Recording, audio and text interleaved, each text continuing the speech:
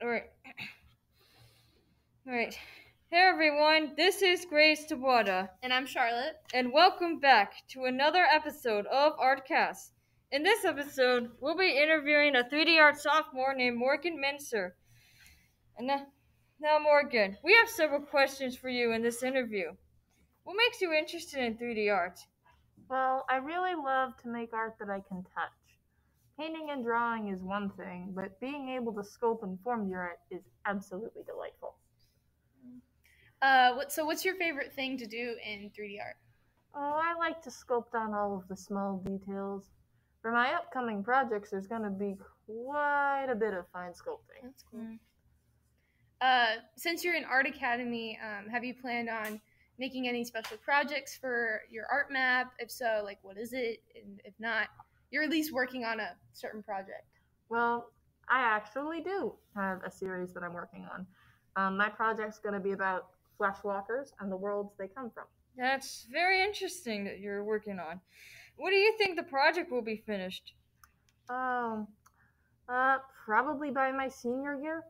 The projects I'll be working on are very detailed and complicated. Oh yeah. That's quite unique. If the project is finished at the approximate time, do you plan to work on another project? Well, if I finish my project early, I might paint other walkers aside from the 9 I'm doing my project on. How do you feel about being a member of the Art Academy? It's fun to be able to paint and sculpt my imagination. Alright. So that's also good too. So do you have any thoughts on returning to Art Academy next year? Oh, most definitely. I'm going to need to finish my series. Yeah, I agree with what you believe in. Do you have thoughts on taking a similar art class after high school?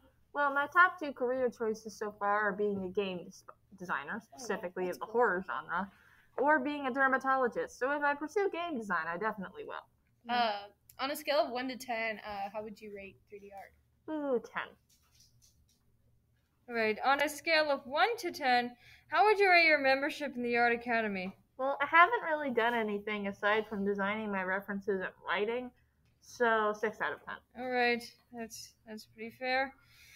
Well, we hope you can discuss the progress of your series sooner or later. So that concludes today's interview. Tune in next time for the next episode of Artcast.